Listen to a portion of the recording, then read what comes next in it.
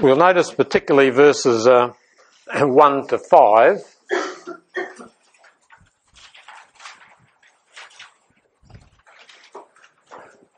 Mark, would you like to read us those 5 verses, please? A great and wondrous sign appeared in heaven, a woman clothed with the sun, with the moon under her feet, and a crown of 12 stars on her head. She was pregnant and cried out in pain as she was about to give birth. Then another sign appeared in heaven, an enormous red dragon with 7 heads and 10 horns and 7 crowns on his heads. His tail swept a third of the stars out of the sky and flung them to the earth. The dragon stood in front of the woman who was about to give birth so that he might devour her child the moment it was born. She gave birth to a son, a male child, who will rule all nations with an iron scepter, and her child was snatched up to God and to his throne. Thank you. Here's a picture of the birth of Christ, symbolism of the Jewish Christian church, 12 being the number of the tribes and the disciples. The birth of Christ, verse 2, verse 3 and 4, the devil tries to destroy the child, Herod, Pontius Pilate. Verse 5, child is caught up to God and to his throne. Now notice how the same story is told in an even more symbolic fashion in verses 7 to 12. These are the central verses of the book, 7 to 12. And Mark, would you be so kind as to read us those also, 7 to 12. And there was war in heaven. Michael and his angels fought against the dragon, and the dragon and his angels fought back. But he was not strong enough, and they lost their place in heaven. The great dragon was hurled down, that ancient serpent called the devil, or Satan, who leads the whole world astray. He was hurled to the earth, and his angels with him. Then I heard a loud voice in heaven say, "Now have come the salvation and the power and the kingdom of our God, and the authority of his Christ. For the accuser of our brothers, who accuses them before our God day and night, has been hurled down. They overcame him by the blood of the Lamb and by the word of their testimony. They did not love their lives so much as to shrink from death. Therefore rejoice, you heavens, and you who dwell in them. But woe to the earth and the sea, because the devil has gone down to you. He is filled with fury, because he knows that his time is short." Thank you. So here's a picture of the devil, who's first a rebel in heaven, but whose ultimate casting down is at the cross as a result of this man-child who's died on Calvary. This is a symbolic way of telling us that Christ has overcome the world, the flesh, and the devil. And then it says, and they, the believers, overcame the devil. Now, this is often misunderstood. I don't overcome the devil by being perfect in all Christian virtues, or I'll never, never overcome him. It says they overcame him how? By the blood of the Lamb. You see, the devil will come to us and say again and again, "You're a great sinner. Why should you be a Christian?" And your answer, of course, is, "But I have a great Saviour." He's not a painted saviour, he's a real saviour. He didn't come for painted sinners, he came for real sinners. A bit like General Booth when he started the Salvation Army. He said to the soldiers, "Go for sinners and go for the worst." They overcame him by the blood of the Lamb. My answer, when the accuser of the brethren, here named, says, "Des, here are all your faults and failings," and I don't have time to listen to them all. Too big a list, see? My answer is, the blood of Jesus Christ cleanses me from all sin. Now that's how we overcome by the blood of the Lamb. It's not talking about flexing your spiritual muscles, memorising the whole Bible off, praying all night, and winning souls in such numbers as would make Dwight L. Moody ashamed. That's not it. They overcame him by the blood of the Lamb. Because it works like this. The power of sin is never broken until the guilt of sin has gone. So long as you feel guilty, you can never overcome bad habits. You can ever overcome the world, the flesh, and the devil as long as you feel guilty. But when you understand the meaning of the cross, that all manner of sin and blasphemy is forgiven unto men, whoever comes to me, I will in no wise cast out. when we see that the reason he died was because of my sins, past, present and future. Now I can silence the accuser of the brethren. You remember Luther told a story like that. The devil presented him with a big scroll, all his sins, and he, in his dream, throws a pot of red ink over the scroll, and then he says, the blood of Jesus Christ cleanses me from all sin. So you'll notice in these central verses of Scripture, the very central verses of the whole book of Revelation, we have just read, Mark just read them to us. 9, 10 and 11 are the three centre verses. And they're about the casting down of Satan because of the cross of Christ, and it's telling us that the accuser of our brethren can be silenced as we believe in the cross. Now I want you to think briefly on what we mentioned at the close of last session. There's one sermon of Christ in which the roots of this book are found. There's nothing in the book of Revelation that doesn't have its seeds in what we call the Olivet Sermon. The sermon in the last week of his life about the second advent, found in Mark 13 and Luke 21 and Matthew 24 and 25. Now it's a marvellous sermon. He talks about wars and rumours of wars, famines, earthquakes, pestilences, preaching of the gospel. Talks about all of that. Then he pictures the Son of Man coming in the clouds with power and great glory, all his holy angels with him. He sends the angels to the four corners of the earth to gather together his people. And before that, a terrible tribulation brought on by the abomination of desolation, a name for Antichrist. The fact that he can say the Son of Man will come in glory with all the holy angels with him helps us understand the dimensions of the story that follows of the cross. Who is it that's going to be put on a Roman gibbet? Answer, the one who owns all the angels of heaven. The one who's coming to judge all men. That's who it is they're going to put on the cross. So you see, Matthew, Mark and Luke each tell this same sermon, that the man who's about to be crucified will one day come with all the cohorts from above to judge the world. That helps us understand the height, the depth, the length, the breadth of Calvary. This is God. This is God on the cross. Now, the next thing we learn from that great sermon is, just as he had great tribulation, in Gethsemane, his sweat, as it were, great drops of blood. On Calvary, my God, why have you forsaken me?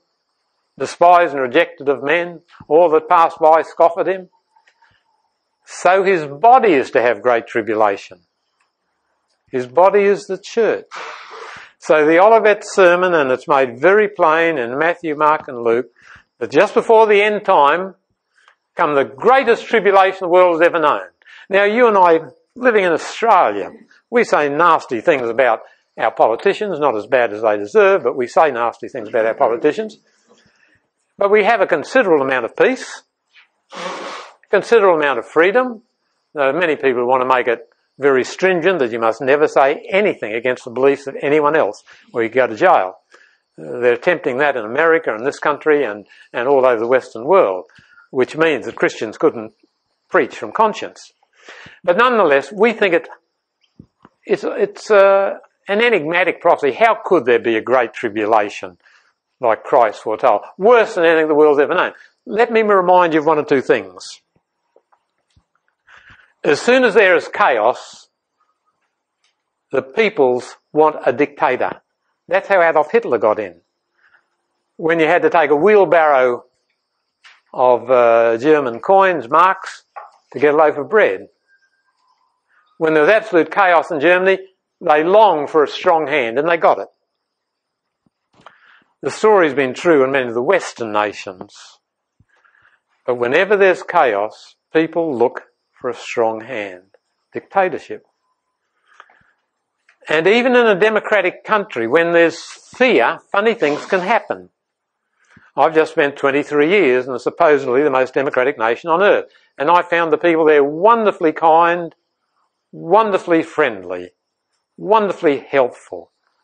We had naught but good, my wife and I, from American people in the 23 years. This is about my 5th trip over there, but it was my longest stay. But the first time I was over there, about the first time, you've heard of Joe McCarthy. Remember the communist threat? I saw Khrushchev. My daughter was on my shoulders watching the Russian dictator go through Washington's main street in the 1950s. America was so afraid of the communists, they believed this demagogue, Joseph McCarthy, who accused everybody from Eisenhower down as being communist. And he had America in great fear. Remember, they called in even the most public of all people, the Hollywood people. And about 20 of them were put in prison because it was suspected that their writings were somewhat leftist, and some of them probably were. But in America, you're supposed to be able to say what you will. But hundreds and hundreds of people lost their jobs over a communist scare, and many people were wrongly treated because they weren't communists at all. And Joe McCarthy had his way for years. People were afraid to oppose him lest they be labelled as communists and be put in prison. Even Eisenhower was afraid of him. This alcoholic, this demagogue, this liar did terrible damage in America and put the whole country in fear.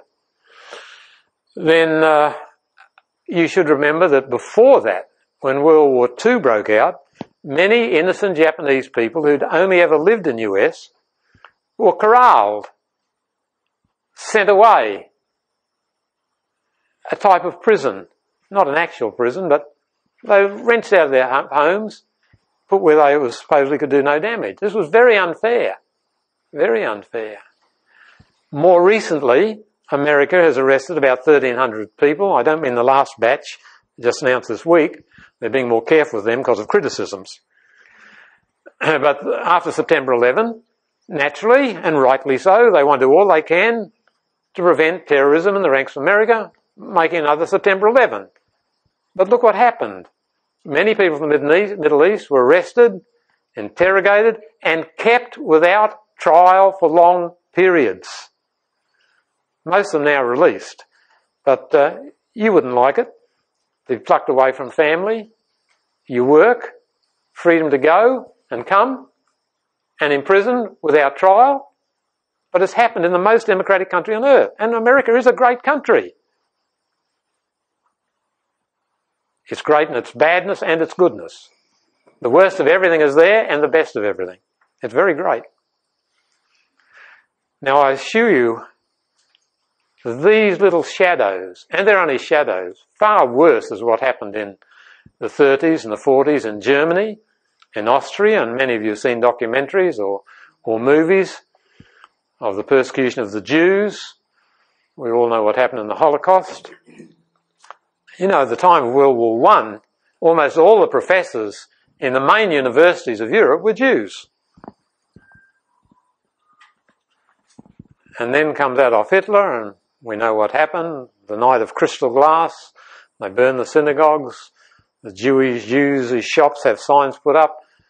People can't get work. Oh, it was terrible, terrible, terrible thing to do. Hitler paid for it. He dispatched by his hatred the scientists who invented the atomic bomb that put an end to World War II. And it would have prevented him ever conquering Europe. So it reacted. Now, much worse, of course, was what Stalin did. Stalin is responsible, and no one knows exact figures, but the figures range between 30 and 70 million deaths from Joseph Stalin. 1 in every 10 people went to the Gulag. And the Gulag is that chain of Siberian prisons over hundreds and hundreds of miles of Arctic waste almost, where thousands upon thousands go and very few returned comparatively. And Stalin was paranoid. In the mercy of God, he had a brain hemorrhage just when he was about to wipe out a group of doctors in Russia, because he's afraid they were trying to get rid of him. So if in our time we have seen such examples of paranoia and tribulation, the biblical prediction that the worst tribulation of all is coming is not to be sneered at. It will happen. Now, when Christ gave this sermon, there were certain key words that he used, like watch, Over and over again he gives admonition. Watch. You don't know the day or the hour. Watch. There's coming, he finds you sleeping. Watch is a key word of that sermon. Betray is another one. Many will betray one another. He talks about children betraying their parents and parents betraying their children. This happened in Germany. This happened in Russia. This will happen again. Betray. That's another key word of the sermon. Another word that's a key word is hour. You know not what hour your Lord shall come. Watch, betray, hour are three key words of the Olivet Sermon. Now the interesting thing is, in the chapters that follow, those words reoccur in the story of his great tribulation, his passion, his capture in Gethsemane, his trials, his time on the cross. So over and over again you read those words. He'll say, when the soldiers come to take him, he says, this is your hour and the hour of darkness.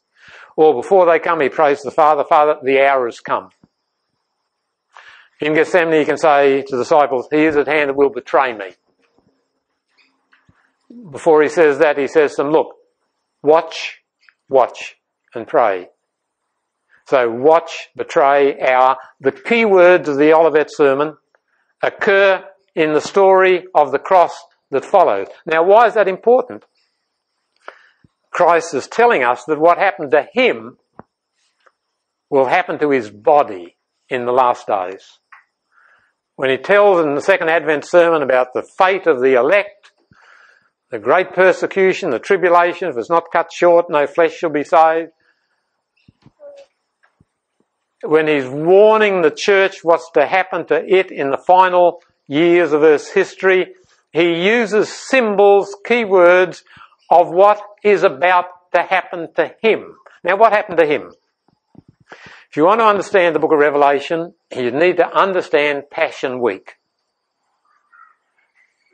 The series of tapes on which I spent more time than any over decades is a series I did on Passion Week. They're available through Good News Unlimited. I spent hundreds of hours on them. But let me give you a synopsis of what they mean for when we study Revelation. One of the clues to the book of Revelation is Passion Week. It begins with the triumphal entry. Christ enters and the world is polarized. As the children cry, Hosanna, the Pharisees say we've got to wipe him out, or the Romans will destroy us. This man's causing too much upset. So the Pharisees take counsel with their enemies, the Sadducees and the Herodians, and the opposing religious faiths get together, and then, using the betrayer Judas, they link with Pontius Pilate. So you have the Jewish Sanhedrin, Pontius Pilate, hand and glove, to wipe out the man who made the triumphal entry, who by his entry polarized that world. Now, the Bible is trying to tell us that's the way it'll be at the end time. As Christ made a final proclamation in the triumphal entry, announced himself for who he was, so the church will make a final proclamation. This gospel of the kingdom shall be proclaimed in all the world for a witness unto all nations. Many passages about this. Revelation 18, 1-4, pictures the gospel enlightening the whole earth with glory in the last days. Joel 2, 28 and 29 predict it. Mark 13:10 foretells us the gospel must first be preached to all the nations. So as Christ at the beginning of Passion Week polarized that world by his final proclamation of the gospel, the time is coming when the church, and I don't mean a denomination, I mean all true Christians who love Christ, Catholic or Protestant, will be united over the gospel, and in recent years that's happening more and more. You may have heard of evangelicals and Protestants together. Many Roman Catholic scholars now agree with the position of Martin Luther about justification being a declaring righteous. And the Pope has set his seal to that too. So there is a coming unity over the big issue of the gospel. Because the issue of Christianity is not primarily the frills of worship, music and adoration and praise and ceremonies. The heart of the gospel is the love of God shown at the cross, manifested in the offer of forgiveness of sins and the gift of the indwelling Spirit, that we might reflect him to the world. That's the heart of the gospel. So Passion Week presents Christ polarising the religious world.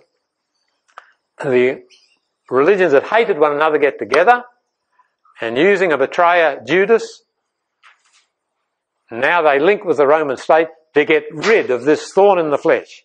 It's expedient one man should die, whole nation perish not. So Christ is then thrown into a little time of trouble in Gethsemane, where he sweats, as it were, great drops of blood.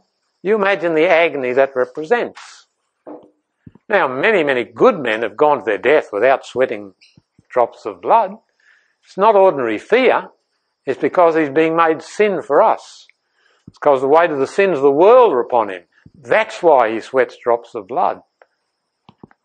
He feels he's being separated from his Father. He dreads the second death, eternal separation, because of being made sin, the weight of guilt.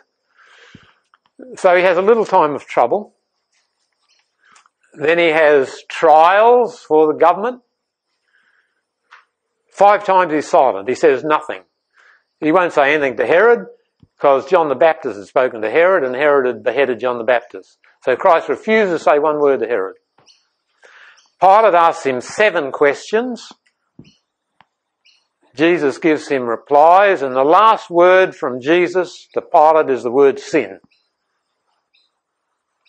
He that betrayed me unto you hath the greater sin. Pilate washes his hands instead of exerting them. But he has no way of getting the blood off them, and tradition says he suicided some years later. So Christ has a small time of trouble in the garden, then he's tried before principalities and powers, and then we see him on the cross. His probation is long closed, he's made his decision, not my will but thine be done. And now we have the outworking of it, where he's forsaken of God, because God cannot smile upon the prisoner at the bar. He represented us guilty ones. He is forsaken, so you and I will never be forsaken. You and I can often feel forsaken. We can lose a spouse, a close friend, a job, an ambition crumbles. We often feel forsaken, but we can't be forsaken. God forsook our representative so that we might never be forsaken.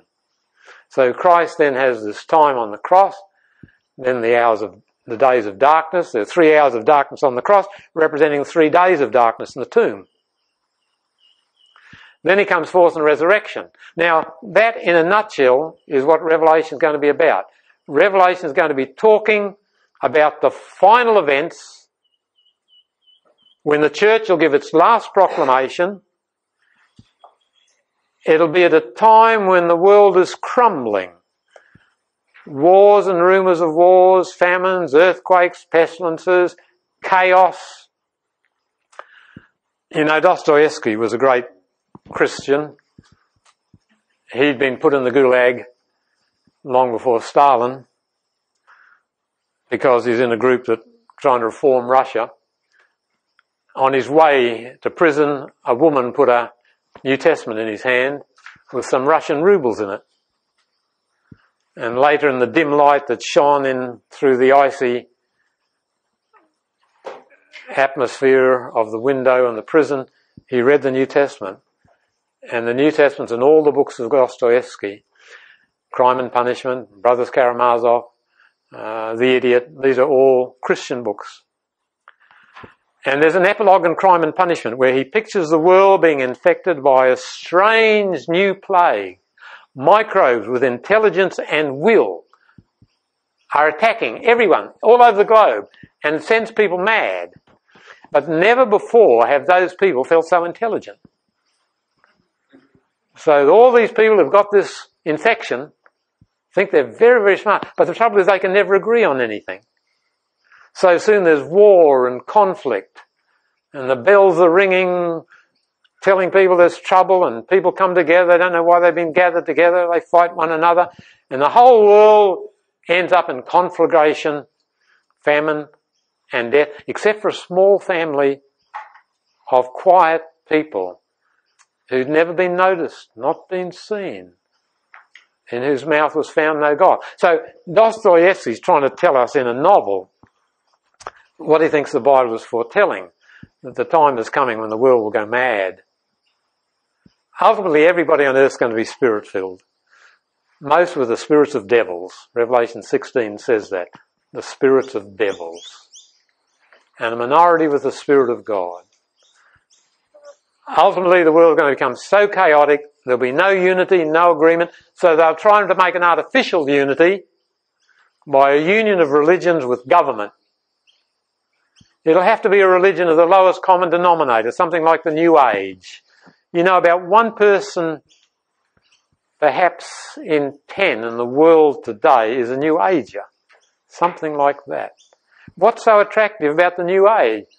Well, it teaches a type of pantheism that all of us are gods in miniature. If so, God gets the flu and has all sorts of embarrassments, if that's true. But the New Age is flattering, see? And you can believe in reincarnation however bad you've been here. The Bible doesn't teach reincarnation. I had a brief chat with a man last night who I was walking Len's spoiled poodle. And he said, if I come back, I want to come back like one of those. But there's no coming back. Christ could say about Judas, it's better he'd never been born.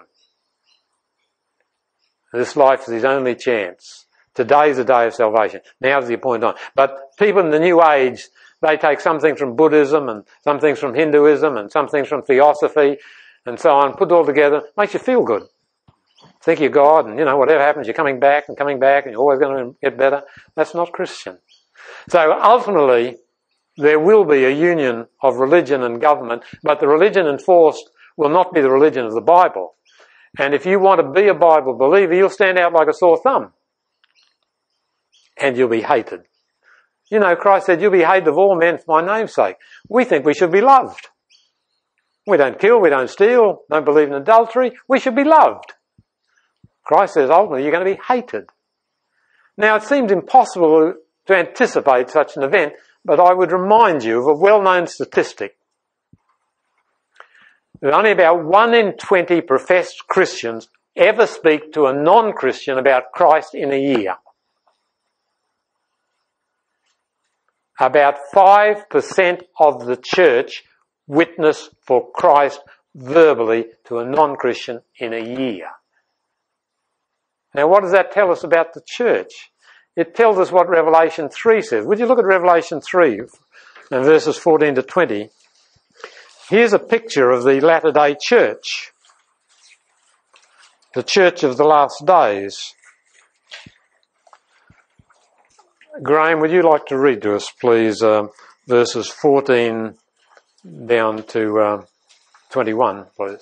Here's the message to Laodicea, which is a prophetic description of Christianity in the last days. Thanks, Graham. And to the angel of the church of the Laodiceans write, these things, says the Amen, the faithful and true witness, the beginning of the creation of God. I know your works, that you are neither hot nor cold. I could wish you were cold or hot. So then, because you are lukewarm, and neither cold nor hot, I will vomit you out of my mouth. Because you say, I am rich, have become wealthy, and have need of nothing, and do not know that you are wretched, miserable, poor, blind, and naked, I counsel you to buy from me gold refined in the fire, that you may be rich, and white garments, that you may be clothed, that the shame of your nakedness may not be revealed, and anoint your eyes with eye salve, that you may see. As many as I love, I rebuke and chasten.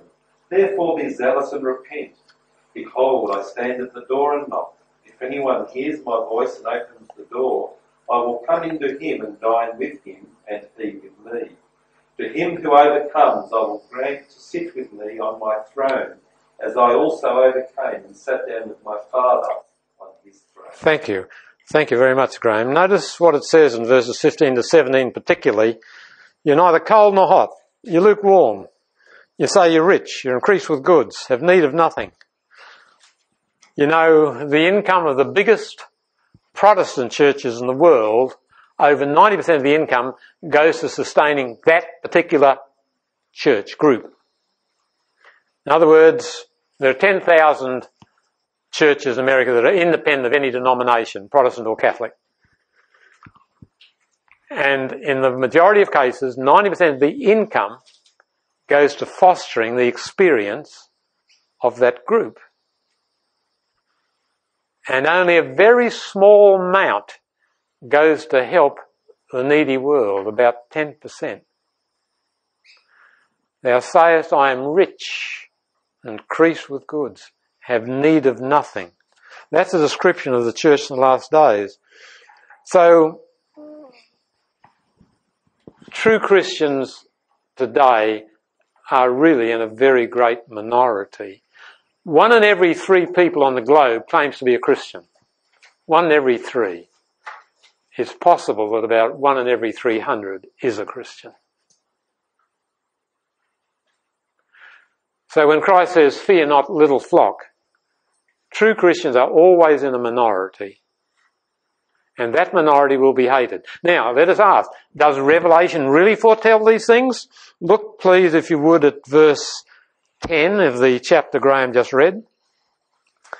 Because thou hast kept the word of my patience, he's speaking now to a more true group of Christians, I'll keep thee from the hour of trial, which will come upon all the world to try them that dwell upon the earth. So here is foretold an hour of temptation, of trial, of difficulty, of trouble, of tribulation that's coming to test everybody on earth. Look at chapter 11. Oh no, chapter 7 first of all. Chapter 7. Verses 13 onward. One of the elders answered, saying unto me, what are these which are arrayed in white robes? Whence came they? I said unto him, Sir, thou knowest. He said unto me, these are they that come out of the great tribulation. The great tribulation. Now chapter 11.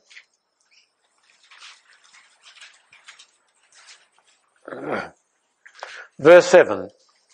When they, the Christian witnesses, have finished their testimony, the beast that ascends out of the bottomless pit, Antichrist, shall make war against them, overcome them, and kill them. Verse 10, they that dwell on the earth shall rejoice over them, make merry, send gifts one to another. Do you remember what happened when Christ died with Herod and Pilate?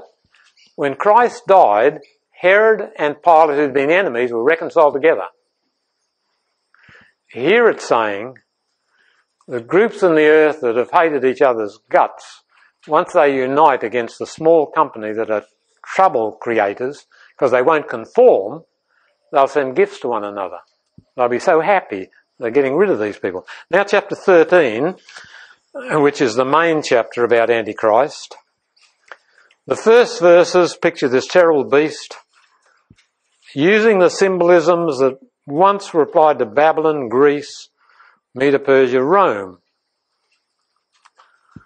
And in verse 5, he speaks great things and blasphemies. He continues 40 and 2 months. Verse 7, he makes war with the saints. Power is given him over the whole earth. Verse 8, all that dwell on the earth will worship him, whose names are not written in the book of life. Then verse 11, I saw another beast coming up out of the earth, and he has 2 horns like a lamb, and he spake as a dragon. Now here's a strange symbol. First one's obviously bad. The first beast, the early verses, this chapter. Second one looks like a lamb. Oh, no problem here. Even if you live in Africa and you have to get up at night and you have to go outside and you touch something and you're scared to death, you're thinking of lions and tigers and all sorts of things, and then you feel the wool and you say, oh, it's just a lamb. You're not worried about a lamb. So here it says the second beast is like a lamb, but it speaks as a dragon, and it exercises all the power of the first beast before him. And then it goes on to talk about doing great wonders, and verse 14, deceiving people. And verse 15, he has power to give life to the image of the beast. The image of the beast should both speak and cause as many as would not worship the image of the beast should be killed. And he causes all, both small and great, rich and poor, free and bond, to receive a mark in their right hand or in their foreheads, that no man might buy or sell, save he that had the mark, or the name of the beast, or the number of his name. So here's another beast that first of all looks like a little fluffy lamb that you'd like to cuddle, put a lead around its neck and take for a walk, but it talks like a dragon, and it co-ops with Antichrist.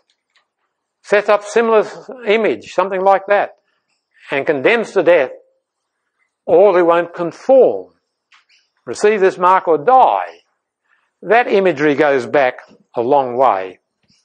The greatest crisis the Jews ever had after the Babylonian captivity was what they now commemorate by Hanukkah. If any of you have been in Jewish homes or know much about the Jews, you know that Hanukkah commemorates the victories of Judas Maccabeus and other Jewish heroes after the Syrian king Antiochus had slaughtered 40,000 Jews. This is 165 BC. Put an image in the temple which they called the abomination of desolation, and said everyone must worship it, and everyone had to receive a mark, the sign of the god Bacchus, as they worshipped the abomination of desolation. And the people wouldn't receive, and you read about this in the books of Maccabees. If you have a Roman Catholic Bible, it has 1st and 2nd Maccabees. Some Protestant Bibles have it. New English Bible often has Maccabees and the Apocrypha. They don't claim inspiration, the apocryphal books, but some of it's parabolic, some of it's wisdom, some of it's history. And 1st and 2nd Maccabees are based on history of what happened in the greatest crisis before the first Advent. When Antiochus Epiphanes came from the north, the Jews called him the king of the north, attacked the sanctuary, defiled it, set up an image in it, poured swine's broth over the holy things, compelled the Jews to receive a mark. Maccabees tells you about that. Slaughtered 40,000 that wouldn't. And for 2,300 days, the sanctuary service is interrupted. About half that number, intense persecution. Then some of the loyal Jews, loyal to God, get together and they overcome these forces. They cleanse the temple, and that was the beginning of the celebration of Hanukkah, which Jesus attended. John 10, verse 22. Jesus attended that. If you have a Bible commentary, Jamieson, Forster and Brown, which is one of the best you can get today, I mentioned Wordsworth, that's very hard to get, though it's the best. Christopher Wordsworth. But if you have a Jamieson, Forster and Brown commentary, it says Revelation 13 is based on what happened in that terrible crisis under Antiochus Epiphanes, when the Jews were forced to receive a mark or die. So, does the Bible foretell our last great crisis? It certainly does. Chapter 3 foretold it. Chapter 11 described it. Chapter 7 alludes to it. 13 is the most comprehensive description. And we will come back and talk about it, what it means at a later date. So, just reviewing this central point, for a hermeneutic for Revelation, we remember that every Bible book made sense to the people that first got it. So we're not meant to suddenly read Joseph Stalin and Adolf Hitler and tanks and atomic bombs and all that in the book of Revelation. It made sense to the people that first got it. But it is a symbolic book. It's an apocalypse, which is noted for strange symbolism. We don't see beasts with 7 heads unless we've been unwise in our consumption the night before. Symbols, see? Most of the symbols are found in the Old Testament, and they're Jewish. But once they hit Revelation, they apply to the Christian church experience, because the Bible says he's not a Jew which is one inwardly, he's a Jew which is one outwardly. Not a Jew which is one outwardly, he's a Jew which is one inwardly, whose circumcision is of the heart, not of the flesh. That's Romans 2, 28 and 29. And the last verses of Galatians 3 says, if you're Christ, then are ye Abraham's seed, and heirs according to the promise. Now, there is good news. More Jews have been converted to Christ in the last 15 years than the previous 2,000. Christ died for every Jew. But this book warns against, twice it has this warning, beware of those who say they are Jews and are not. Revelation 2:9, Revelation 3:9. Beware of those who say they are Jews and are not. The New Testament only recognises now as a true Jew someone committed to Christ. If ye are Christ, They're not Abraham's seed. Romans 9:6 says the children of the flesh are not the children of the promise. Concerning them, Thessalonians says, wrath has come upon them to the uttermost. Christ said about them, your house is left unto you desolate. The kingdom's taken from you, be given to a people who will bring forth the fruits thereof. Christian church, you see. So, the book of Revelation had to make sense. The people that first got it, they saw Antichrist as the Roman Empire. We'll see later fulfillments. It's symbolism that applies to the Christian church and is now on a worldwide scale. But what we've been saying the last 20 minutes is the main key is Christ. The revelation of Jesus Christ, that's the first breath of the book. It's about him and it's from him, and he's the key to it. His experience and his teachings. We notice how his experience, our Lord lived about 33 years and then died. Why did he die at 33? Wouldn't it have been wonderful if he could have preached till he's the age of Methuselah? No, after the early 30s we begin to die. He had to be a perfect offering. He had to die before his body began to go downhill. Now we talk about middle age as 40, but since when have 2 40s made 70? Middle life is not 40. Middle age is about 30 to 35. Any time after 33, the human body begins to degenerate at the rate of 1% a year. In every area. Seeing, hearing, the heart, the muscle, capacity to digest, capacity to run. After 33, you go downhill in every area at 1% a year. So our Lord dies at 33 because he's then at the peak of his manhood before he begins to go downhill. He had to be a perfect offering. He ministers for 1260 days, or to use the symbolism of Revelation, 42 months. That's how many stations there were for Israel between Sinai and Canaan. 42 stopping places. 3.5 years is a broken 7. Always represents trial, tribulation, testing. So Christ has a ministry of 3.5 years of trial and trouble and testing. Then he is cut off, the darkness, resurrection. So in this book, Christ and Antichrist, that symbolism reoccurs. So his life is a key to this book, but his teachings are a key to this book. And we talked about the Olivet Sermon, and that Olivet Sermon, in foretelling the future, said that the tribulation awaiting him would at the end time befall the true Christians. It is perfectly biblical that there is coming a terrible time of trouble. And as we find that difficult to believe because we live in times of peace, you just have to look back about history. And people do terrible things under threat. You imagine in the Korean War, about which most of us know very little.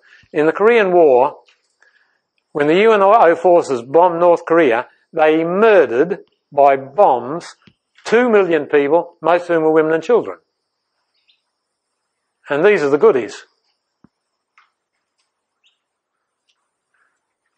When the Russians went into Afghanistan, they not only wiped out cities and villages, but when they came across family groups, they put them together and burnt them to death, including the children. Why? Oh, they said that kids, with their knives, torture our wounded soldiers. See, we do terrible things in time of stress. Australians do it. Not just the Germans, not just the Russians. Given the right circumstances, any of us are capable of any sin. If you've had a good night's sleep and you've had a good breakfast, you can't possibly believe that. But become an insomniac for a week and be hungry and you'll believe it. Can you imagine a jar of water that has an inch of sediment, of dirt at the bottom, that's been on a shelf for a week? The water looks drinkable. Give it a shaking. It no longer looks drinkable. You and I are very respectable. Why? We haven't been shaken enough. Give us a shaking. We're capable of murder. See?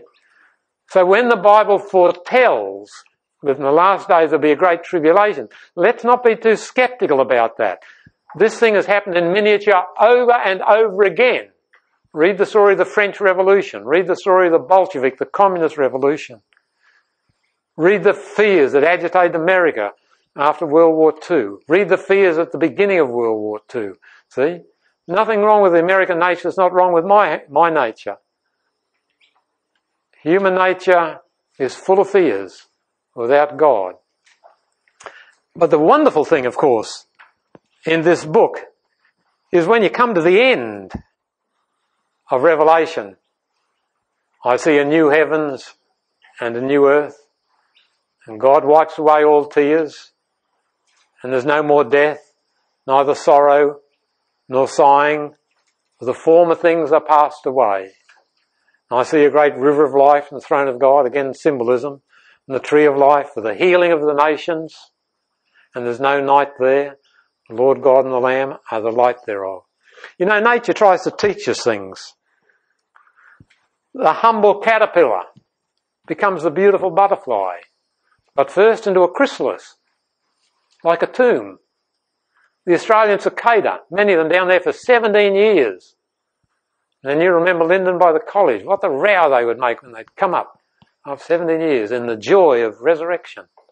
Many beautiful flowers come from horrible looking brown bulbs that look dead. Beautiful flowers emerge from them. I never knew the seasons much till I went to America because I was born in Townsville, where there's only one season. I lived in Michigan for about 18 months and Lynn was there. And every day the sky seemed grey for months on end and dull. But you know, every winter is replaced by spring. Things seem worse at night, don't they? Never take seriously your worries in the night. They're always exaggerated at night time. As soon as the sun rises, a lot of them will flee away. See? So what am I saying? God has parables of what this book is teaching. God has parables in nature. Night gives way to morning. Darkness gives way to light. The caterpillar becomes a beautiful butterfly. Winter gives way to spring. Death gives way to resurrection. The things of this life are not the end. If they were, I doubt it would be worth living.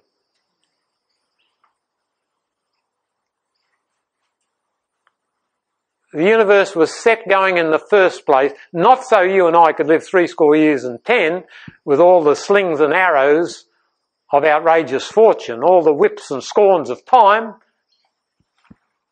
but we're here to prepare us for eternity. And this book is about eternity. And I want to leave you with one verse. Would you look at the first chapter of it and the 5th verse?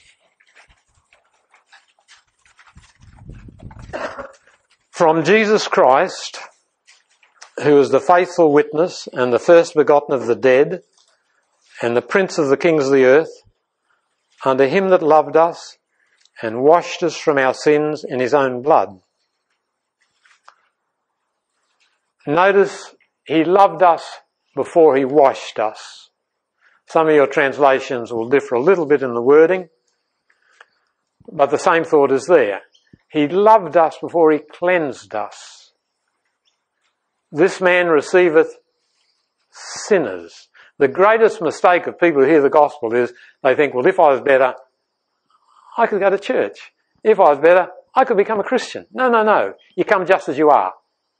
You come just as you are. He loved us while we're dirty. And him that loved us and then washed us. You come just as you are. The blind came as blind. The deaf came as deaf. The lepers came as lepers. We come just as we are. We never wait to try and clean things up. Think with me for a moment on Barabbas. He's in prison. He's murdered men. He's been very violent. Nobody is safe near Barabbas. Suddenly a soldier walks in and says, you can go now. What do you mean I can go? I thought I was to go to the cross. No, another man's taken your place. Ha! Don't believe that. You're pulling my leg. You're making things worse for me. Trying to excite hope where there's no hope. No, it's true. Another man called Jesus has taken your place. And Barabbas' eyes open wide. He hears the story. Or he says, I'm not good enough. I'm not good enough for that man to take my place.